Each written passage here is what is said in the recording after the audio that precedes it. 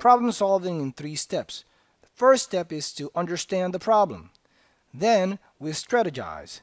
And then we implement the strategy or set of strategies that we have chosen.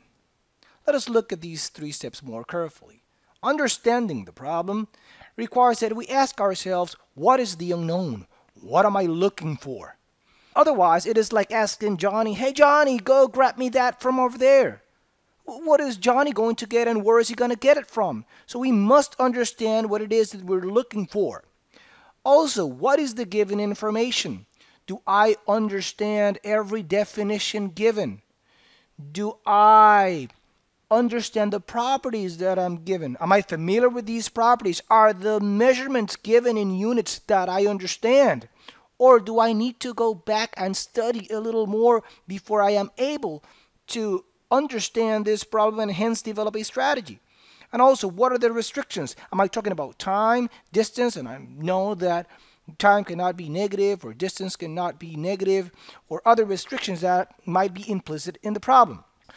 Then comes strategizing. Once you understand the problem or think you understand the problem, you develop a strategy. There are 10 basic strategies that we can use. Number 1 is logical reasoning, pattern recognition, working backwards, adopting a different point of view, considering extreme cases, solving a simpler analogous problem, organizing data, making a visual representation, accounting for all possibilities, and intelligent guessing and testing. We will look at each of these strategies individually in separate videos. Then comes the implementation phase. Once we have chosen a strategy or a set of strategies, we now try to implement this strategy. That requires that we perform operations, do any calculations that might be required. This is, in other words, getting your hands dirty. And it's also very important to keep an accurate record of what we are doing. Sometimes just keeping that accurate record helps us to reveal the answer when we go back and we notice, oh, this is how I get this. And also checking our reasoning at every step to make sure that our reasoning is sound. Now, let us look also at the problem-solving cycle. Don't get the impression that this is just a 1, 2, 3-step process and you're done.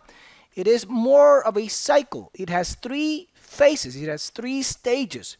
You understand the problem, you develop, you choose a strategy, and then you implement those strategies. As you implement those strategies, you gain more understanding. And that understanding might help you to choose a different strategy. And as you choose that other strategy or set of strategies and implement them, you may gain even more understanding of the problem. And this keeps going on until hopefully you find a solution. Now, there are problems that have been open, like Goldbach's conjecture, have been open for hundreds of years. So you won't necessarily find a solution, but you are on the right track to find one. This is problem solving in 3 steps. Make sure you watch the next videos.